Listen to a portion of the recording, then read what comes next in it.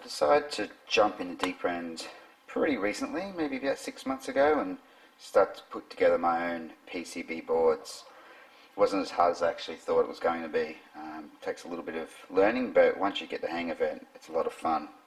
This one here is a headphone amp that I think it was the first one I made, I recently got these ones printed up and sent through to me. Headphone amps are great. If you've got a pair of headphones and the sound quality is not so good, then you can use one of these and you get this lovely rich sound coming out from your headphones. Yeah, I got this board printed up, and I was going to go through a whole montage of me putting all this together, but that's kind of boring, so here's one I made earlier. So it's got an input and output. You input your music, and the output's obviously to your headphones. There's a volume potentiometer, there's an op amp there, I think it's 5532 op amp, and some caps and the usual components. It's quite small, so it's around that big. I tried to get it as small as I possibly could. I think that's about as small as I could get it without using surface mounts, but yeah, I'm really happy with the design, and the great thing is it actually works, so that's fantastic. So once you've built your circuit, the next thing to do is add it in an enclosure. You can use anything from an Altoids tin to tobacco tin to project box. I mean, I've used NES controllers and put these things in.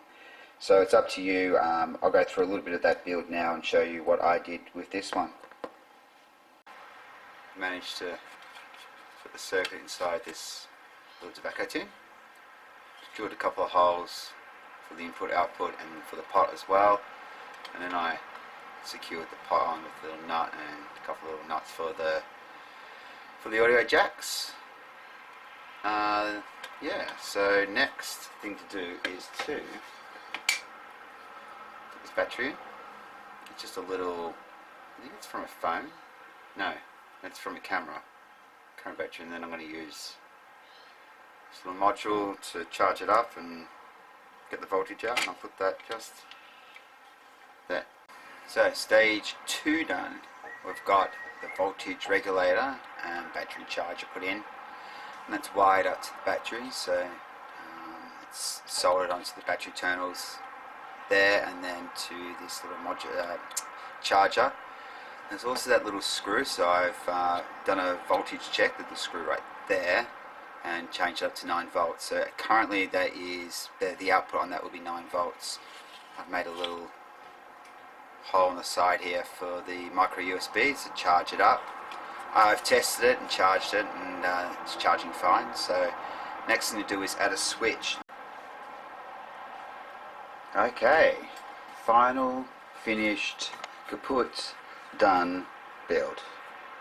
So I had to make a few changes.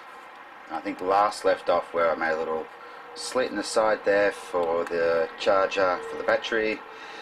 I was going to put a switch here, but I decided against it, and one of the main reasons why I decided against it in the end, even though I made a hole in the side, and I didn't change my mind until after I made the hole, of course.